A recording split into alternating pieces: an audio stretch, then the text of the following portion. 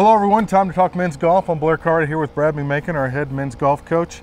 NCAA Regional field has been announced. You guys are headed to Columbia. Your reaction? I'm pretty happy with it. The regionals field is going to be pretty good all over the country, and we're 4 seed, so you know we're supposed to get through, and the team's been playing well, and looking forward to going to Columbia. Going to be playing on Missouri's home course. They're part of the regional field. Is that a little more difficult than, say, going to a neutral site? Yeah, obviously, you know, they've got a good team. We tied them in the SECs, so they got a nice team, and being able to play on the home course like we did last year, definitely an advantage. So we're going to have to go up there and play well. But the good thing is the course is the same kind of type of grass we have here, both fairways and greens, so we're looking forward to that. Tied for 6th at the SECs. You pleased with that finish?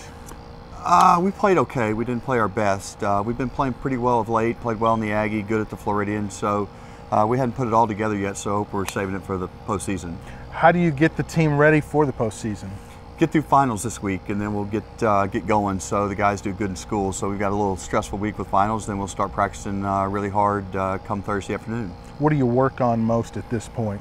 We're just going to go over the golf course that we're going to play. We're going to try to get ready for the conditions that we'll play. Obviously, we're going to have wind here, and we'll have it up there, and work on a lot of the short game stuff we've been working on here, and try to save a few shots. And speaking of finals, these guys take it seriously. Academic Team of the Year at the Hogsby's. I know that had to be very pleasing to you. It's good. The guys do a great job in the classroom every year, and they work hard, and they take it real serious. So, you know, they do it on the golf course too, and hopefully it'll show this week. Top 5 advance on to nationals. How much pressure is there to be in that top 5? There's a lot, but you know, we prepared well all year for it. We've been playing a tough schedule, and we've been in the top 5 almost every week. So I think that if we go out and play the way we've been playing, I don't think it'll be a problem. All right. Well, best of luck in Columbia, and punch Great. that ticket to Prairie Dunes. Great. Thank you. For Brad McMakin, I'm Blair Cartwright for Razor Vision.